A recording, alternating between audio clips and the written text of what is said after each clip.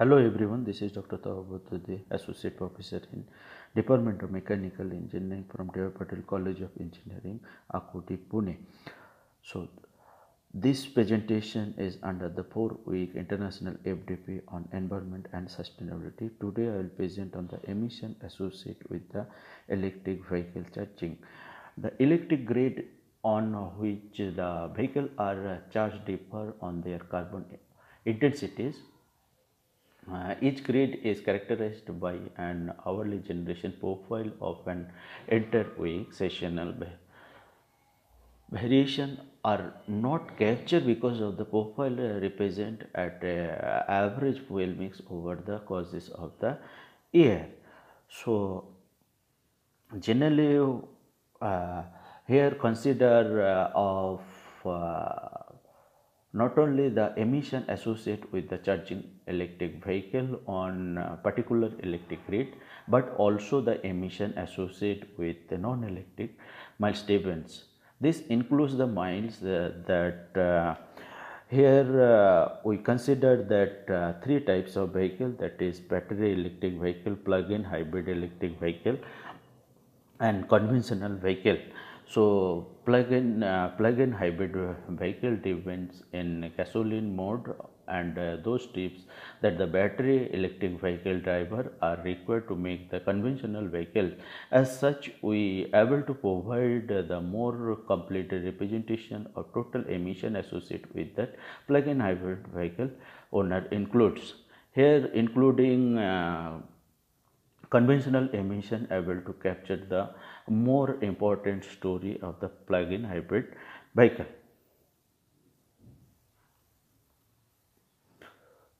So, this figure shows the 5 grid profile using the main analysis, which present a broad spectrum of low to high carbon intensity grid. Although the example of low carbon grid is composed largely of renewable energy, a grid with nuclear, hydropower or other emission-free generation source would yield a similar result.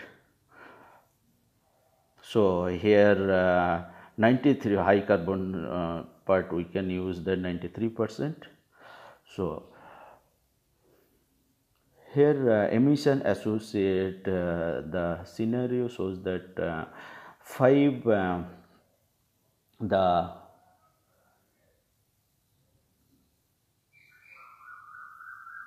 the level of emission associated with each charging scenario is based on the carbon intensity of the electric grid at the specific time of day the vehicle are charged. The emission associated with the burning gasoline, the ratio of electric to gasoline mile driven and the efficiency of the vehicle. So, this right side figure shows that the emission associated with the mile driven, the conventional vehicle are assumed to be the 0.48 pound per pound carbon dioxide per mile. In that diagram shows that the calculate emission from the both the battery electric vehicle and plug-in hybrid vehicle scenario. So, here we consider that the level of electric vehicle charging. So, this left side is on low carbon grade. This low carbon grade carbon dioxide intensity spikes during the evening peak hours between the 6 p.m. and midnight. The spikes results in high grade base emission of charging scenario have high load in the evening hour. However, the emission from the electricity miles are low at all charging scenarios because of minimal use of carbon based fuel. On low carbon grade, conventional vehicle miles have a significant high carbon intensity than the electric miles.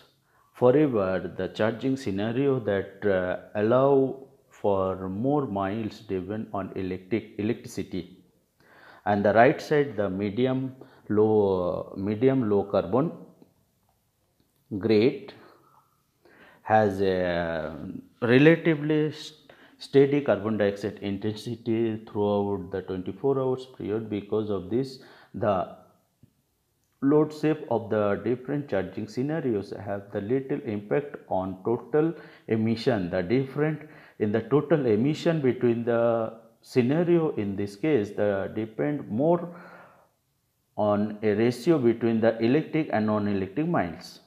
Workplace charging result in higher grid emission because it allow for more miles driven on the electricity.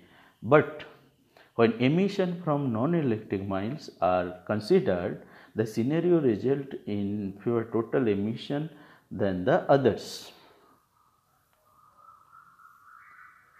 In that next slide shows that here the total emission of battery electric vehicle for three electricity grid with low, medium and the high carbon intensity. Here provide the visualization of result, all grid intensity and all charging scenario of all battery vehicle and plug-in vehicles.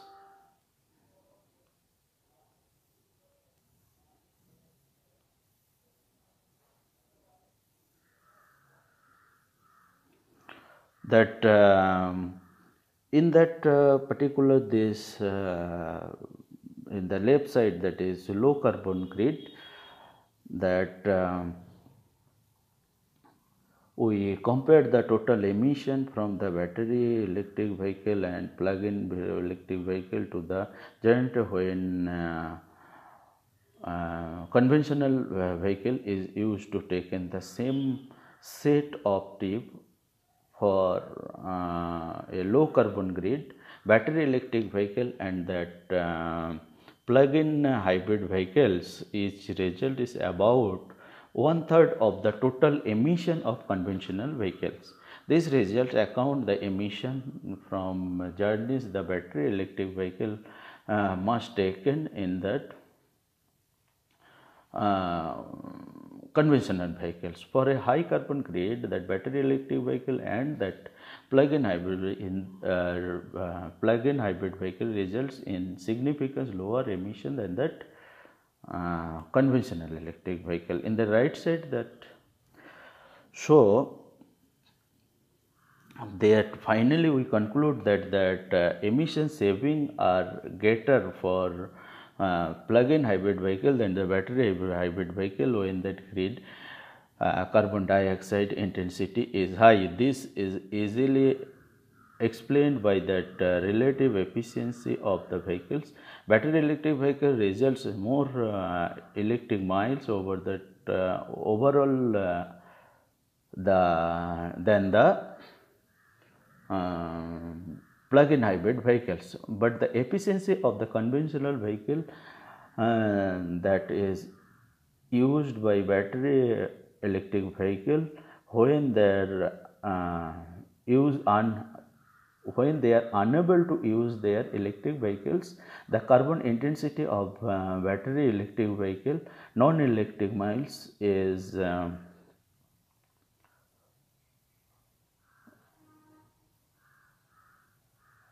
0.48 pound carbon dioxide per mile, while that carbon intensity of that